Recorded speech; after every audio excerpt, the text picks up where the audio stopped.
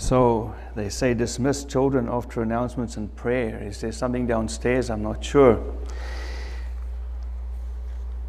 One of the things that you find out when you become a parent, there's a lot of things you're going to learn when you become a parent. There's no book that teaches you everything you need to know when you become a parent. But you learn stuff on the fly. And one of the things that you pick up very, very quickly is that your children have a very keen sense of fairness. They will watch you like a hawk to make sure that you treat them all fairly, they treat them all the same. Everyone should get the same amount of attention. Everyone should get the same amount of candy or food or whatever else is shared in the house. And it doesn't stop when they're just small. It keeps going as they grow older.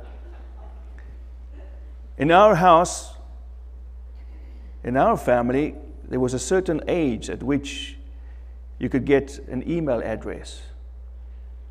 And everyone was watching, and they knew what that age was, and it had to be fairly, everyone, as soon as they hit that age, they could get an email address, and same with a cell phone. There was an age when you get a cell phone, and they all knew that, and they were all watching, because it has to be fair. This idea of what is fair and right is ingrained in us as human beings, even from birth. God has given us all a conscience. And that sense of injustice and unfairness can sometimes become overwhelming to us, because that is something that we just cannot stand and we cannot handle. When you think of the year 2020, it's going to go down in the history books as the year of COVID. But there are quite a few things that happened in this year. And one of them is going to be this. I can't breathe. If you think back to 2020, where does that come from? George Floyd. A great wrong was committed when George Floyd was flat on the ground with a policeman kneeling on his neck. And George was trying to say, I can't breathe. At first they heard him say that, but later on his voice became lower and lower until eventually he wasn't able to say that anymore. Because of cell phones, someone videoed this and the whole world could see it, and everyone was outraged at this big wrong that was committed to George Floyd. And when that happened, there was an expectation because of fairness, because of our conscience, because of justice. There was an expectation that this would be met by condemnation and there would be punishment for the perpetrator. But there was silence. The great wrong was not met by condemnation. The great wrong was met by great silence. And so people took to the streets. Because inside each person is this idea that there should be justice, that is the right thing to do, that is the way we want to live. And when they see that justice is not being given, they rise up.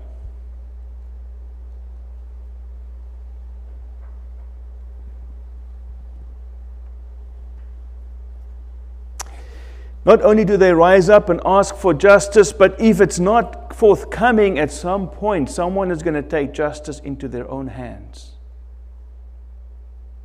Because a great wrong calls for a great retribution.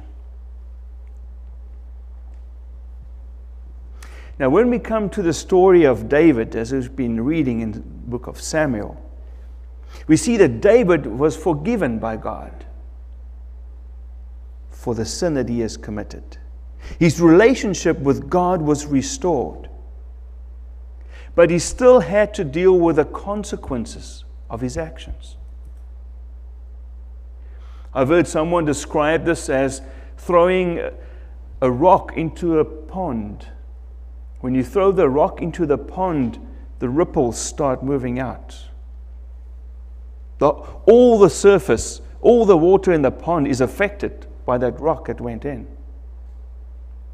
Forgiveness is removing the rock from the pond again, taking that rock back out of that pond.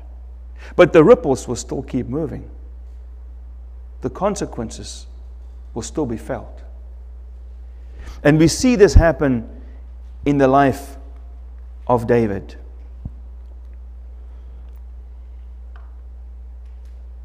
Nathan the prophet spoke to David in chapter 12. It was recorded. He says, "Why have you despised the word of the Lord to do what is evil in his sight? You have struck down Uriah the Hittite with the sword and have taken his wife to be your wife and have killed him with the sword of the Ammonites. Now therefore, there will be ripples. Now therefore the sword will never depart from your house, because you have despised me and have taken the wife of Uriah the Hittite to be your wife." The ripples in the life of David would mean that there would be more killing, and this would happen in his family. The sword would never depart from his family. It's chilling. It's shocking. It should spur us on to make a determination in our own minds that we are going to keep ourselves from sinning. Because when we sin, there will be consequences. There will be ripples, not just for us, but for everyone around us.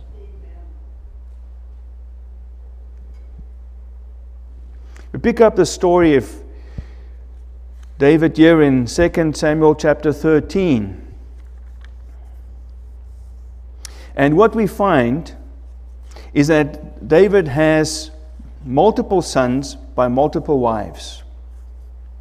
But our attention is drawn to two of those sons, Amnon and Absalom. Amnon is the firstborn, and he's going to be the crown prince. He's the one that's first in line to inherit the kingdom from David. Absalom is born from a kingly family. His grandfather is a king. His mother was a crown princess. And Absalom, we find, has designs himself on the throne of Israel. Absalom and Amnon, the two sons. And we read here from verse 1 that Absalom, David's son, had a beautiful sister whose name was Tamar. And after a time, Amnon, David's son, loved her. So the two sons from two different mothers, the one son had a beautiful sister, and the other son loved that sister. And the scriptures tell us that she was beautiful.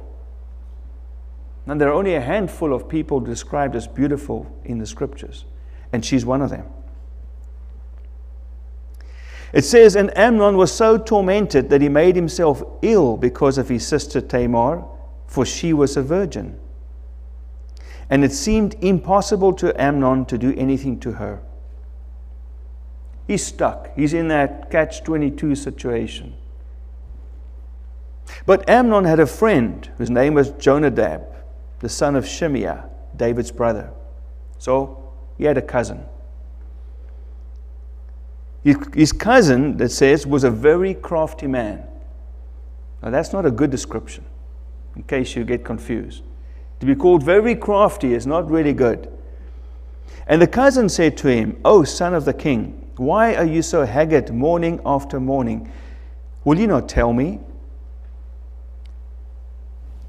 What's going on with you? I look at your face, I look at your body, I can see something is wrong morning after morning, but what is it? Can you tell me? Come on, spill the beans. I need to know what's going on." Eventually, Amnon then tells him. He says, I love Tamar, my brother Absalom's sister. Jonadab said to him, lie down on your bed and pretend to be ill. And when your father comes to see you, say to him, let my sister Tamar come and give me bread to eat and prepare the food in my sight that I may see it and eat it from her hand. This is the plan. Go and pretend that you're ill.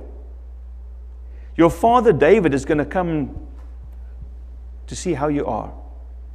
When he comes, ask him to send Tamar to you so that she can make the food with her own hand and then feed it to you.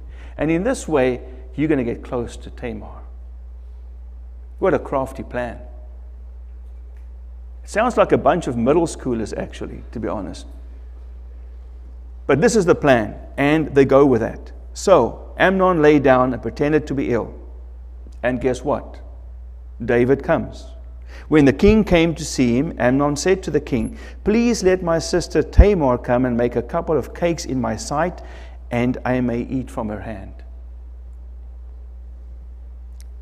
What does David do? Does he see something is going on? No. David sent home to Tamar, saying, go to your brother Amnon's house and prepare food for him. So Tamar went to her brother Amnon's house, where he was lying down, and she took dough and she kneaded it. She made cakes in his sight, and she baked the cakes. She took the pan, she emptied it out, but he refused to eat. Amnon said to her, send out everyone from me. And so he sent everyone out from the house. Then he said to Tamar, bring the food into the chamber that I may eat from your hand. Tamar took the cakes that she had made. She brought them into the chamber to Amnon, her brother. But when she brought them near him to eat, he took hold of her and said to her, come, lie with me, my sister. So this is PG-13, right? He grabs her. She doesn't know what's going on. She makes the cake. She thinks he's sick. She tries to help him. But he has some nefarious ideas.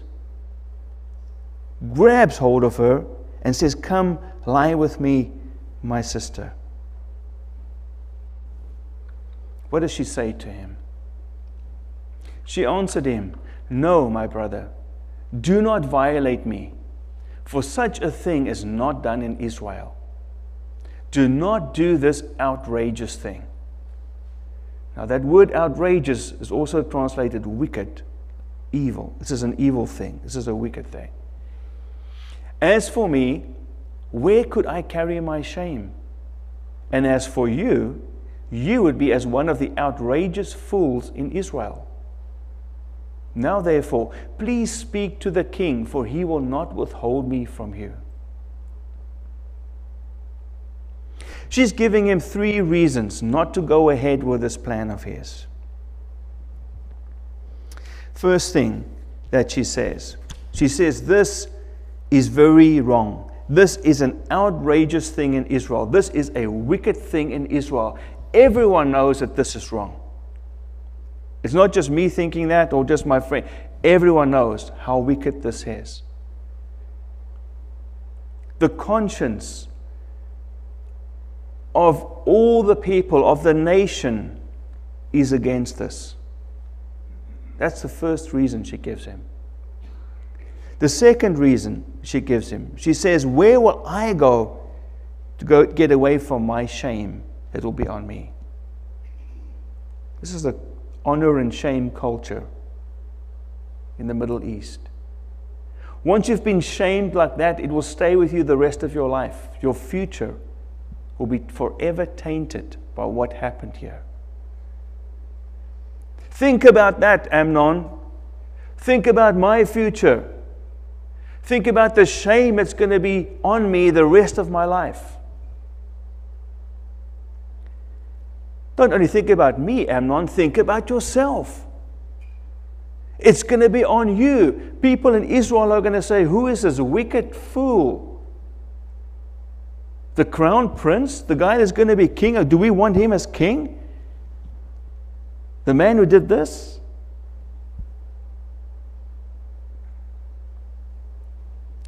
She gives him 3 reasons not to do this. And then she gives him a way out. She opens the door for him to escape. She says, if you really love me, if you really want me, go and speak to the king and ask for my hand. Ask him to marry me. He's going to let you do that. We know that he loves you, Amnon. He's going to let you do that. Why don't you go and do that? She gives him a way out. 3 reasons not to do it and a way out. There is another way for you to get what you want. But despite her warning, he would not listen to her, and being stronger than she, he violated her and lay with her. Doesn't want to listen, he goes through with it. Once he has done that, what he planned to do, his whole mindset changes. Instead of loving her or lusting after her, he now hates her. He changes like that, 180 degrees.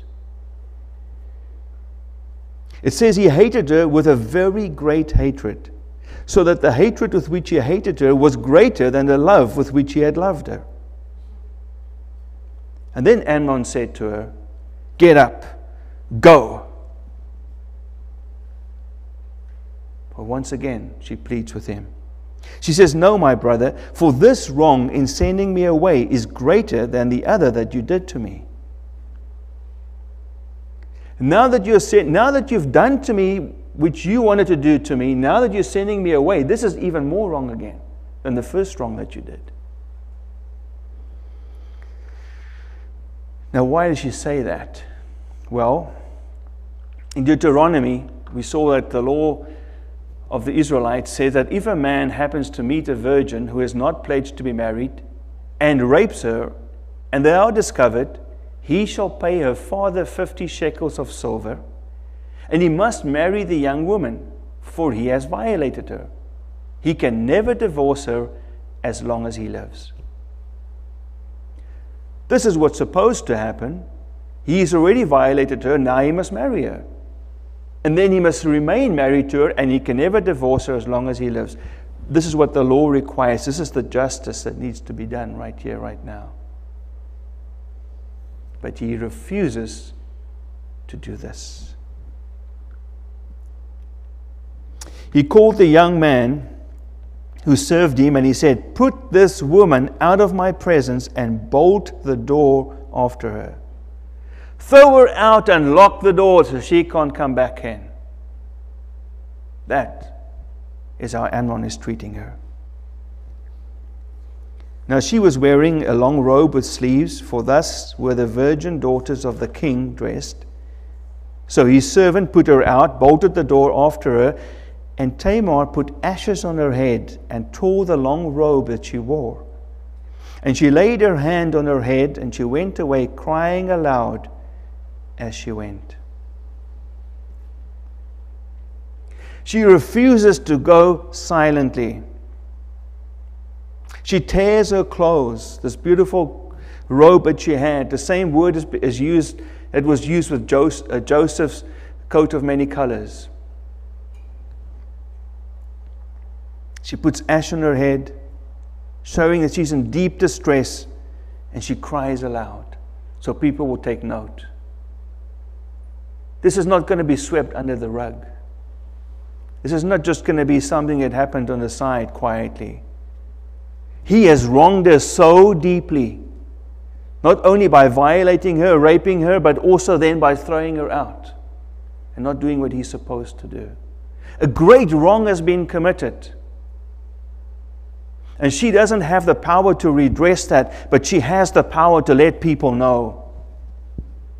To make it known what has happened here.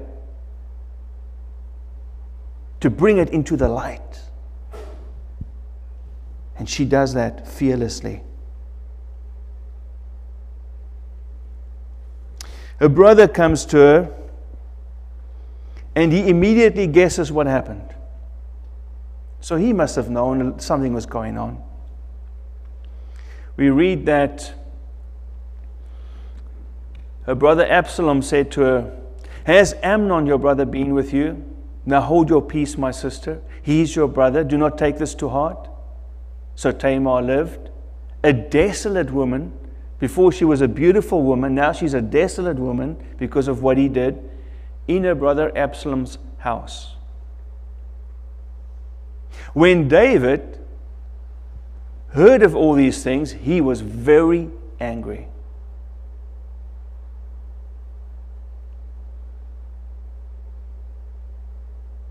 And what do you expect to read next?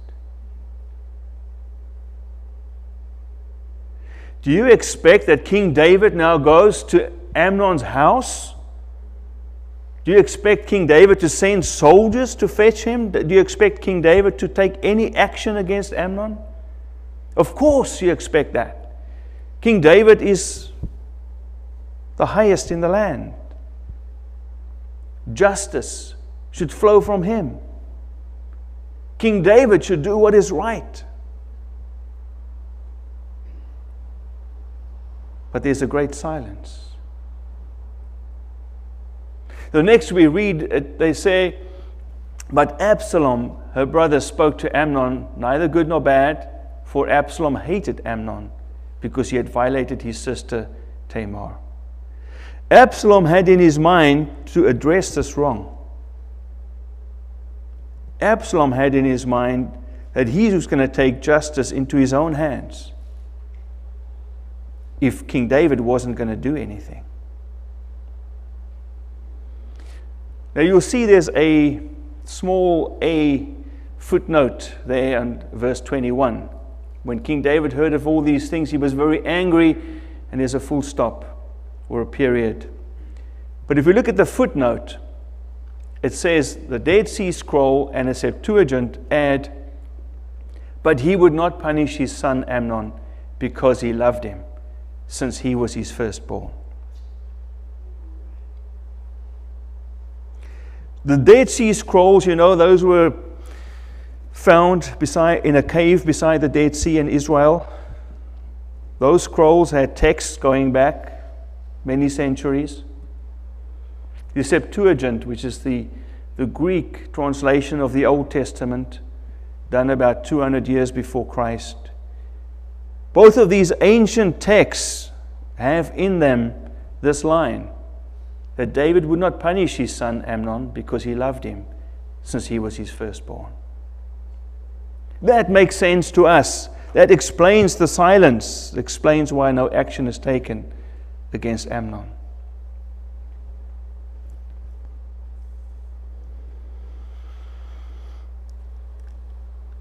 But what happens when a great wrong has been committed, followed by a great silence and no justice?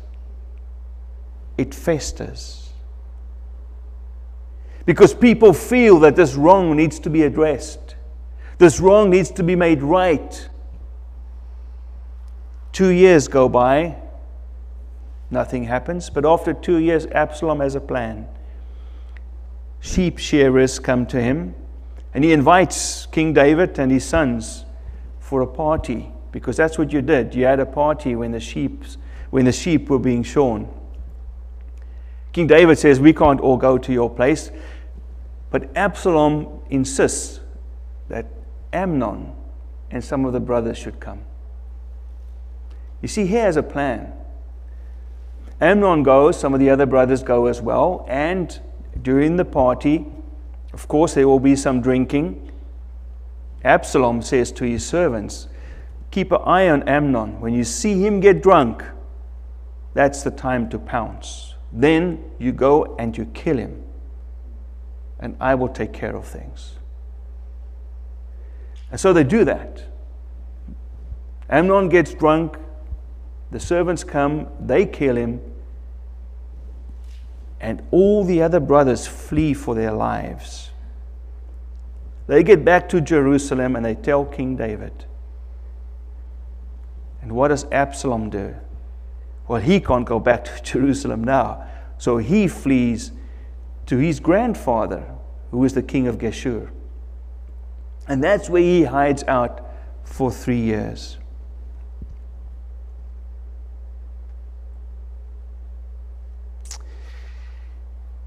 Now, what do we make of this? What do we make of this debacle that has taken place, this fiasco, this crazy thing that has happened in the family and the household of King David? All of Scripture is given to us so we can learn from that. Learn sometimes what to do and sometimes learn what not to do. And of course, we see that the inaction by King David was an issue in this case. But it seems to me that the great wrong that was done to Tamar called out for justice. And when it was met by a great silence, her brother Absalom took it upon himself to try and right that wrong. He took matters into his own hands. Now here's the thing. In this world, we have learned to live with injustice. The way sometimes that you've been treated by your family, the way sometimes that you've been treated by some friends, the way that you've been treated at school or in the workplace or in your neighborhood, wherever we look in society, we see injustice. And I know that as we gather here today, each one of us can recount the times that we've been treated unfairly and wrongly, and sometimes even where a great wrong has been committed against us. And there was no justice. It was met by silence. You see, this grates on us, right? This affects us because we have this sense of fairness. We have a sense of justice. We have a conscience which has been with us since we were small children. When we see a wrong committed, we want to see it made right. We want to see justice. I'm going to leave 3 thoughts with you as we close. The first is that we need to lament when we don't see justice. Let's not just be quiet and sweep it under the rug, but let us lament. Let us cry. Sometimes cry out, other times cry in ourselves, but let us acknowledge the fact that a great wrong has been done and that this is not the way that life should be. This is not the way that God has created this world to be. And this is not the way that God created mankind to be. Let us acknowledge that and let us lament that. And in that lament, we will find our hope.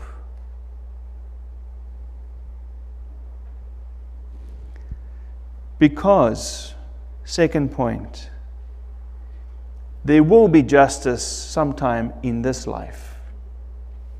It doesn't always happen as quickly as we want. They say the wheels of justice turn slowly, but they do turn. This is a psalm written by David, Psalm 7. It says, "The wicked conceive evil, they are pregnant with trouble and give birth to lies. They dig a deep pit to trap others and then fall into it themselves."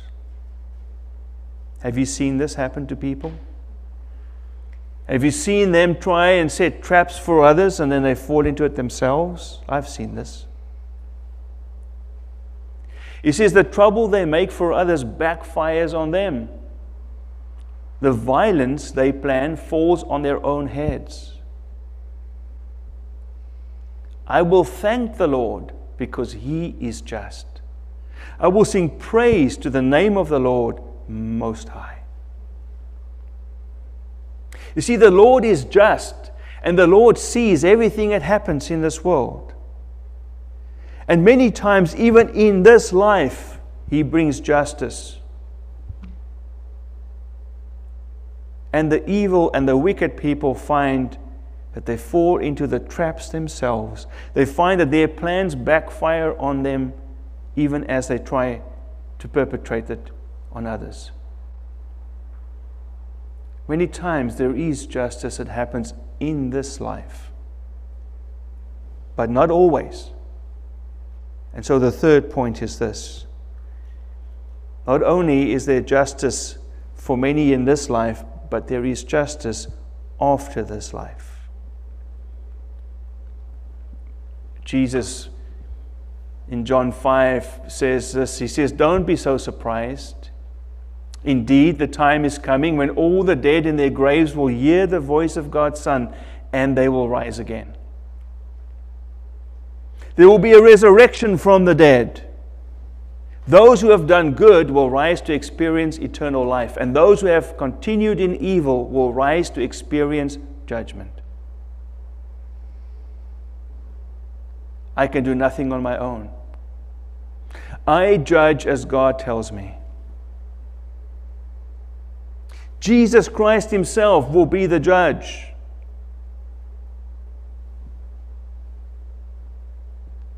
He says, I judge as God tells me, therefore my judgment is just, because I carry out the will of the one who sent me, not my own will. There will be justice in this life or after this life. But justice will be done by the judge of all the earth, Jesus Christ. And I want you to know that this morning.